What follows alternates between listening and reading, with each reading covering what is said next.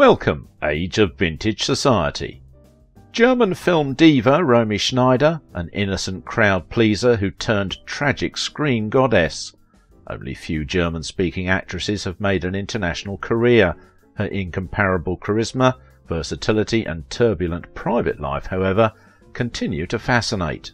Why was Romy Schneider far from the archetypical innocent teenager? Make sure to watch the video until the end and leave your thoughts in the comments. If you are new here, join our wonderful community by subscribing to the Age of Vintage channel. The German-French actress Romy Schneider was adored during her lifetime and still is today, almost 4 decades after her untimely death. Both her aura and her passion for acting are unforgotten. Romy Schneider was, and is, one of the greatest German actresses ever. The fact that Romy Schneider's private life was spread all over the media made many people see her as some kind of a family member, or at least a friend they would accommodate in their living room while the TV set was switched on, or while she was smiling at them from a million magazine covers. She is unforgettable to generations. Schneider made more than 60 films during her career, which spanned nearly 30 years. Her films generally enjoyed more acclaim in Europe, where most of them were made, than in the United States. Rosemarie Magdalena Albach, known as Romy Schneider, was born at the end of September 1938 in Vienna. She was destined to become an actress. Her mother, Magda Schneider, was the star of the German cinematography, and her father, of the Austrian origin, Wolf Albach-Reti, descended from an actor's family and continued following in the footsteps of his predecessors. When Romy turned 4, Magda and Wolf divorced and the kids were sent to a Bavarian village to their grandparents. Soon the mother married a Cologne restaurant keeper, Hans Herbert Blatzheim, and the actress Trude Marlen became the father's new wife. The children, who had not been the priority, were left with no parental attention. In the fall 1944, Rosemarie entered an elementary school. 5 years later, she continued her education at a girls' boarding school at the Augustinian Canonesses near Salzburg. As one of the nuns confessed in an interview, the mother rarely visited her daughter. The father and grandmother never did. In her school days, she discovered her passion for acting, which is why she was often on stage at theatrical performances at the residential school. As the young woman left the school, she was going to enroll at Cologne Academy of Fine and Applied Arts, but life turned out to be different from the plans. Romy's first film was made when she was 15. The movie was titled When the White Lilacs Bloom Again in 1953. When the girl learned the news, she was on cloud 9. It was her cherished dream. She was only 17 when she played the title role in Sissi, a romantic movie about the young Bavarian princess that became the Empress of Austria. The film was Schneider's breakthrough. It turned the Austrian-born actress into an instant 1950s film diva. It was not her first appearance in front of film cameras, but the decisive one, because after that she was a star. The incredible success attracted some of the sequels, for example. The popularity was, however, quickly became a curse. In Germany and Austria, they wanted to see you only as Sissi. "Yes, I loved this role back then," Schneider said. "I was the princess, not just in front of the camera.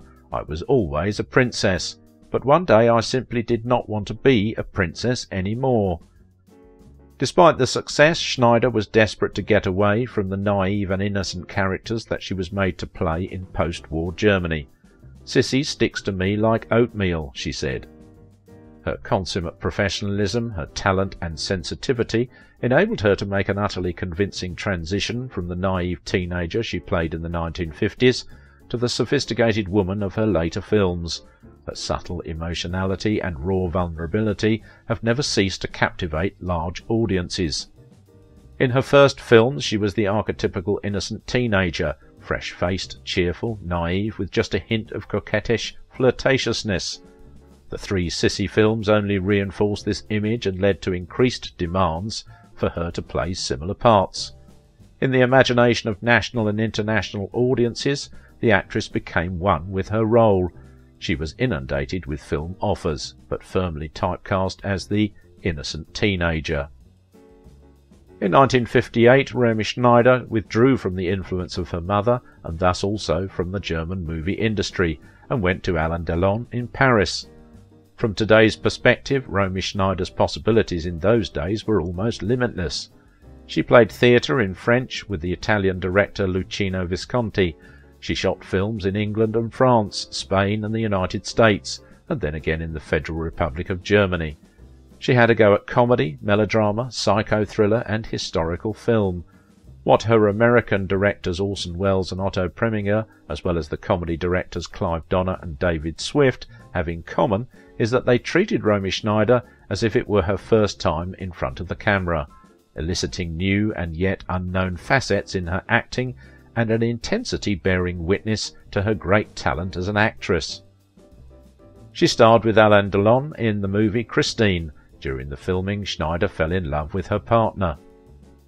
She arrived at the shoot in Paris. She met many fans. Alain Delon, too, came to an official meeting with a bouquet of scarlet roses. Delon did not like his partner, and he even said something unpleasant to her. The relationship of the partners on the set, too, did not develop. Both were very different. She was brought up in a rather strict German tradition, and Alain was this windy Frenchman with an explosive, unrestrained character. She was a European celebrity. He was still no one. Romy Schneider did not only change in her private life, but also on screen. Instead of the virtuous girl, she became a sex symbol. The amount of uncovered skin in her movies increased substantially. Her makeup changed too, along with the nature of the characters she portrayed. The latter became rather tragic in many motion pictures. Sure, she experimented and learned over time, but the actress was a genius. Since she never set foot in any acting school, not even for a minute, everyone was and still is convinced she had inherited her gift. The camera loved her, and she loved the camera. This is the accurate conclusion Frederick Baker came to while working on a documentary about her. Some colleagues and directors believed that some of the roles she played in the 1960s and 70s had a lot in common with Romy Schneider herself. This was something she disputed. "Anyone who thinks I am like the characters I play is an idiot," she said. After this movie, Romy Schneider and Alain Delon became lovers, but they constantly argued. However, immediately after they finished shooting, Romy flew to Paris to see Alain. Alain rented an apartment and they began to live together. Romy's family was shocked by this immorality and insisted on a formal wedding. In 1959, Alain and Romy got engaged, but their constant quarrels and scandals continued. Alain Delon was always the initiator of scandals in their relationship. He could get into an argument with Romy and leave her for a long time. Then he'd come back, he'd be forgiven, and everything went on as before. Romy and Alain flew together to Italy. Director Visconti filmed Alain Delon in his film Rocco and His Brothers. Tense shooting, joint work in the play What a Pity That You Slag did not leave time to prepare for the wedding, although perhaps it was not the reason. They could not get along, get accustomed to each other. During the summer of 1963, reporters photographed Alain Delon in an embrace with some blonde. A month later, Alain told Romy through a friend that he was going to part with her and that he had another woman. Romy found out that Alain was married and had a son. 2 years later, Alain Delon with his wife Natalie and son moved to conquer Hollywood. But Delon did not bring much success to Hollywood movies. Parting with Delon wasn't an easy ordeal for Romy Schneider. It was rumoured that she wanted to commit suicide. Then she met Harry Mahan. He worked in the Berlin Theatre. Harry dated Romy and even divorced from his first wife. Soon they were married and had a son, David. It seemed that life began to improve, but it was just an illusion. In 1969, Alain Delon phoned Romy and offered to join her in the film Swimming Pool. Romy agreed. What did she expect to work, or to revive old feelings? After the filming, she recalled that it was nothing more but a passion on screen, but journalists wrote about the reunion of the famous couple, printed photos where Romy and Alain hug at the airport of Nice while saying goodbyes. Their reunion never happened. However, Romy family life derailed. Harry could not forgive her affair with Delon. He drank and fell into a depression. In 1973 they divorced. Their son remained with Romy. After the divorce, Romy began to drink and soon faced problems with health. But it was in the 70s, in spite of the depression, alcohol abuse, and the disease, Romy Schneider has played her best role. After her divorce from Harry, Romy married her young secretary, Daniel Biazzini. He looked a lot like Delon. She gave birth to a daughter, Sarah, but this marriage did not last long as well. The couple divorced and ex-husband took her daughter. In 1979, Harry Mahan committed suicide. Romy almost had a nervous breakdown. She accused herself of her ex-husband's death. In 1981, Romy's son David died a terrible and absurd death. He forgot the keys and had to climb over the fence with sharp stakes, which killed the boy. Romy was inconsolable. She would not go outside and only met with Alain Delon, who supported her as best he could and helped her with the funeral. Romy only briefly outlived her son. Romy died at her home on May 29, 1982. It was said that she committed suicide, but the verdict of doctors was heart attack. Because an autopsy was not performed, it will never be known what happened. A suicide was ruled out. At the same time, everyone knew about the alcohol and tablet addiction she had been suffering from, and maybe still was, until her untimely death. The mystery remains unsolved many years after the fact. The Franco-German icon is only 43 years old, and leaves behind her only daughter, Sarah Biazzini, then 5 years old. Since that day, several versions exist around the death of Romy Schneider. For example, the journalist Even affirmed in his book Romy Schneider, published in 2009, that she didn't kill herself, but that she would be dead of her excesses, that is to say, of an overdose. Except that this hypothesis was denied by Claude Patin, one of his relatives. According to the latter, the interpreter of CC would have died naturally, as had already been observed at the time. In an interview for Paris Match, her friend recalled that she was happy and therefore had no reason to commit the irreparable.